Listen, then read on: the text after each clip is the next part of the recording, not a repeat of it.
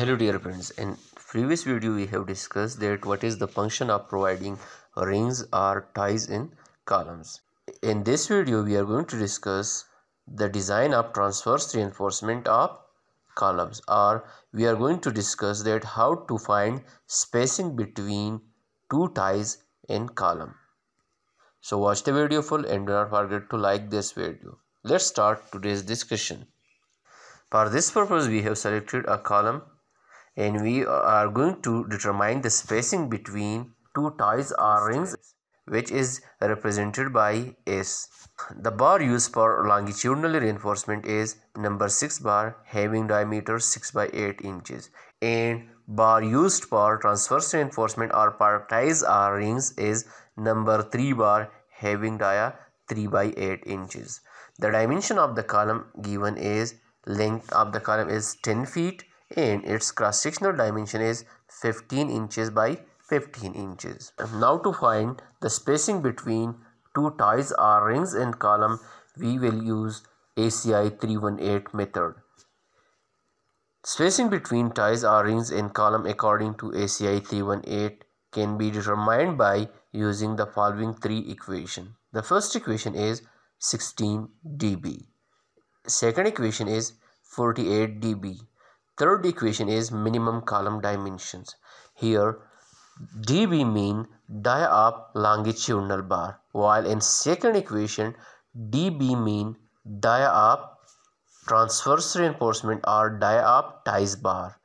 And minimum column dimension here means that the smallest dimension of the column, which can be its width or its breadth. Now we will do a practical example of determining the spacing between ties or rings in column.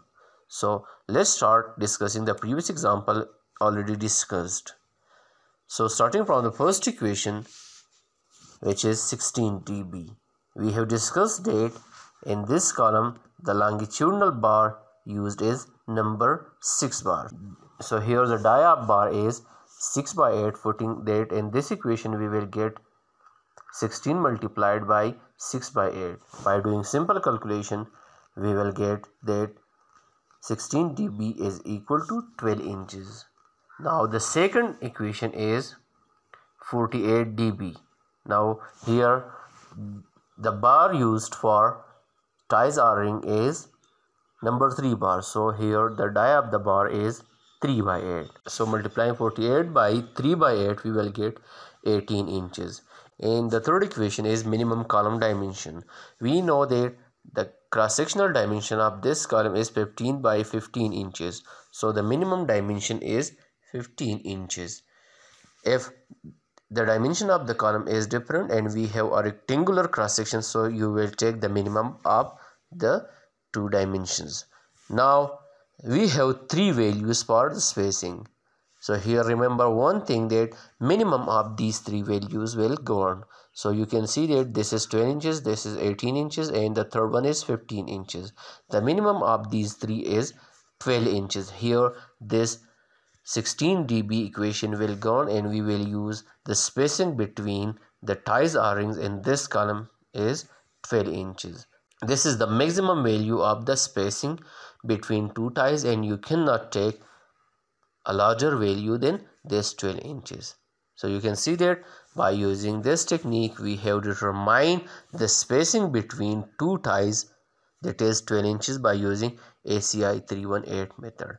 It was all for today. Thank you very much for watching the video. For more updated videos about civil engineering, please subscribe the channel by clicking the subscribe button along with the bell icon to receive the notification of upcoming videos. Thank you very much.